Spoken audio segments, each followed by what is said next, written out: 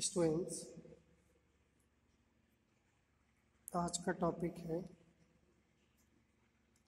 Tangential and normal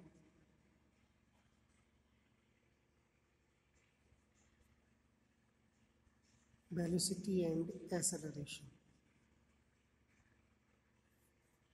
short में acceleration को ACC लिख सकते हैं।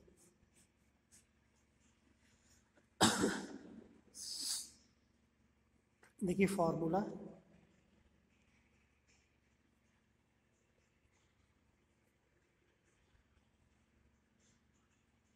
Tangential velocity ds/dt।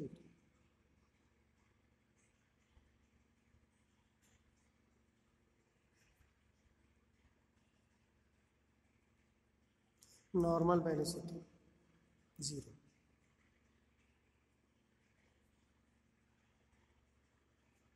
Tangential acceleration, इसका फॉर्मूला होता है d²s/dt²। ये इसका दूसरा फॉर्मूला v/dv/ds। ये v वेलोसिटी,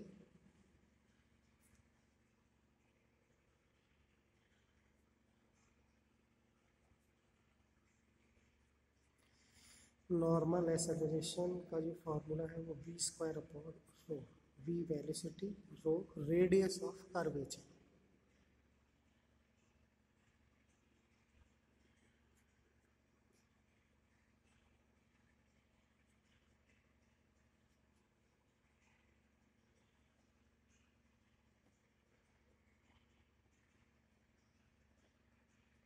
वेलोसिटी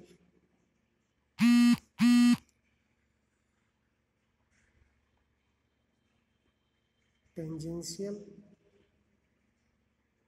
वेलोसिटी का स्क्वायर प्लस नॉर्मल वेलोसिटी का स्क्वायर। चूंकि टेंजेंशियल वेलोसिटी होती है ds/dt और नॉर्मल होती है 0। इसका मतलब हुआ कि जो वेलोसिटी है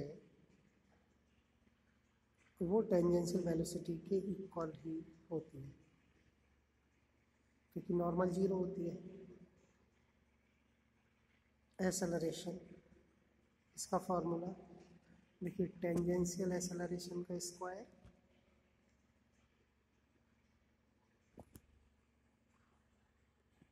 और नॉर्मल एक्सेलरेशन का स्क्वायर।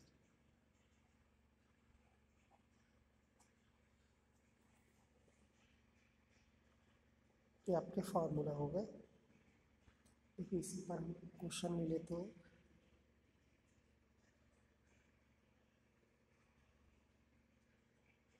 A point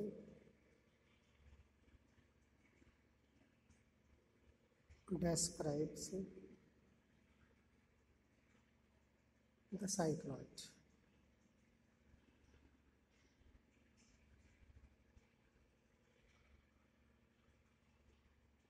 साइक्लॉइड की equation S=4a sin psi with uniform speed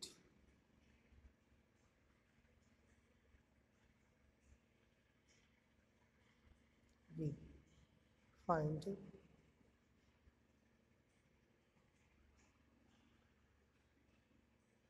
its acceleration at any point। Acceleration means ये, अगर केवल एक्सेलरेशन पूछा है इसका मतलब है कि जो रिजल्टेंट एक्सेलरेशन होता है वो निकालना। क्वेश्चन है ये पॉइंट डिस्क्राइब्स द साइक्लॉइड, तो हमें क्या क्या गिवन है वो हम नोट कर लेते हैं।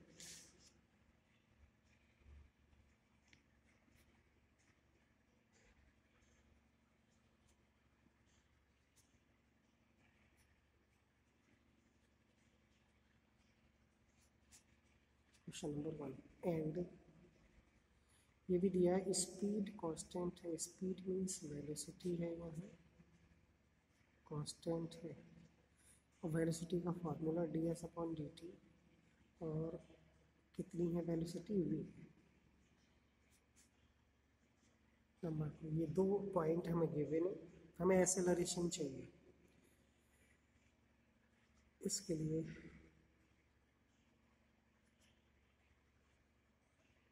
डिफरेंशियल करेंगे, डिफरेंशियल 0 होगा क्योंकि v कांस्टेंट है।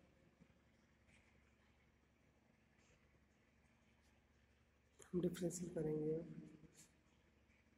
साइन ऑफ इक्वेशन 1, इसका साई के रेस्पेक्ट।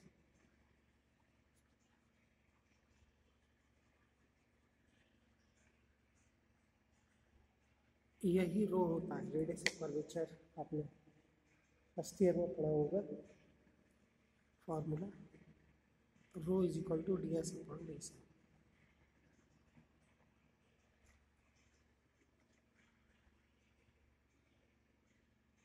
तो ये हो गया,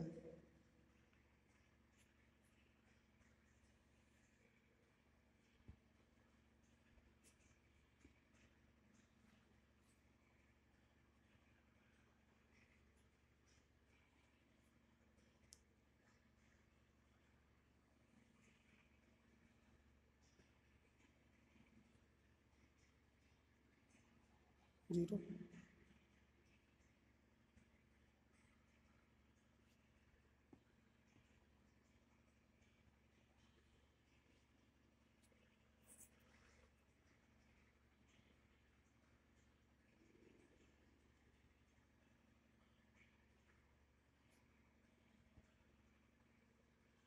या सॉल्व होकर अब इस कॉस साई को हम ऐसा लिख सकते हैं, √1 माइनस साइन स्क्वायर से। इसकी वैल्यू हम यहाँ से इक्वेशन 1 से लिख दें।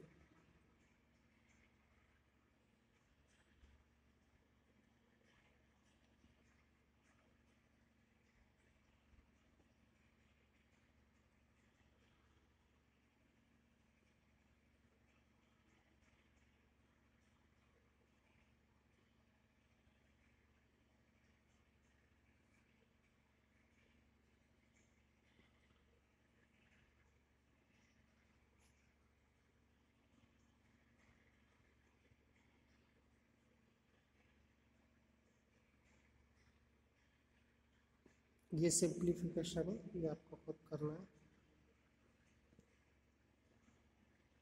एलसीएम ले लिए हैं,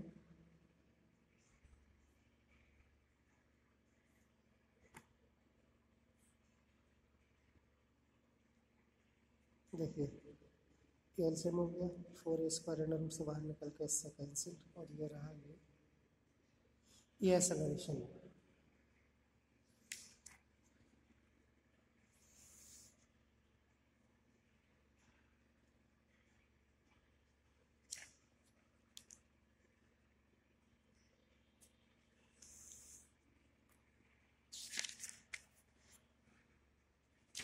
एक और क्वेश्चन ले लेते हैं।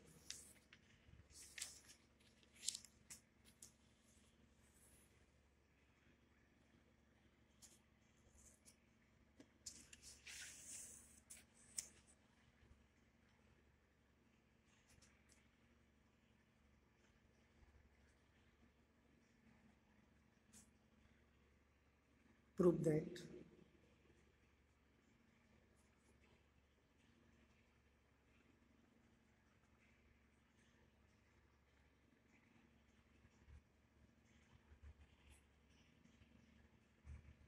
point moving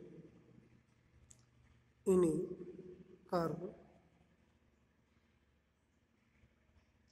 with uniform speed is rho psi dot square। देखिए क्वेश्चन क्या है, प्रूव दैट हमें सिद्ध करना है acceleration of A point moving in A curve with uniform speed. यानी एक पार्टिकल मूव करता है किसी कर्व पर यूनिफॉर्म स्पीड के साथ, यानी एक समान वेग, वेलोसिटी इसकी क्या होगी, कांस्टेंट होगी। तब हमें एक्सेलरेशन ये प्रूव करना है कि ये होगा। देखिए सॉल्यूशन गिवन में हमारे पास क्या है, केवल ये है कि ds/dt is equal to constant, इसको हमने v मान लिया।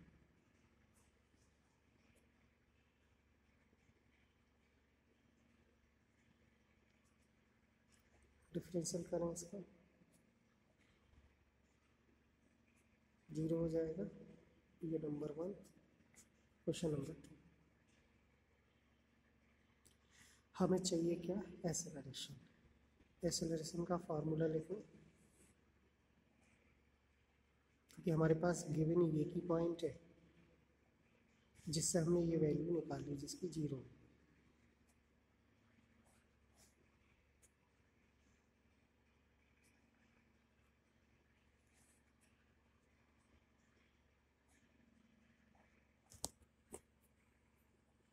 ये आ गया v²/ρ एक्सेलरेशन। चूँकि हमें वैल्यू ये चाहिए इस टाइप की, रो Sai dot square, dot means differential Sai का, तो v का जो फार्मूला होता है वो ये होता है ना, ds/dt। ठीक है, ds/dt में हम क्या करें, डी साई से डिवाइड कर लो और डी साई से मल्टीप्लाई। देख सकते हैं आप, ds/dt हमने डी साई यहाँ लिख दिया, डी साई यहाँ बैलेंस है। ये फार्मूला रो का होता है आप जानते हैं, और ये इसको हम साई डॉट लिख सकते हैं, रो square Sai dot square upon rho, एक रो कैंसिल, ये आंसर।